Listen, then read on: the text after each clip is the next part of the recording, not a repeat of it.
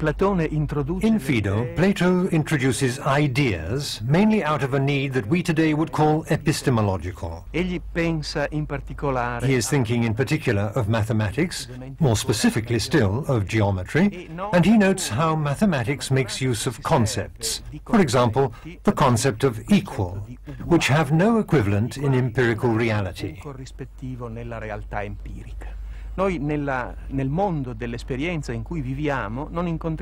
in the world of experience that we live in, never meet two perfectly equal things. Yet mathematics uses the concept of equal, and it is science.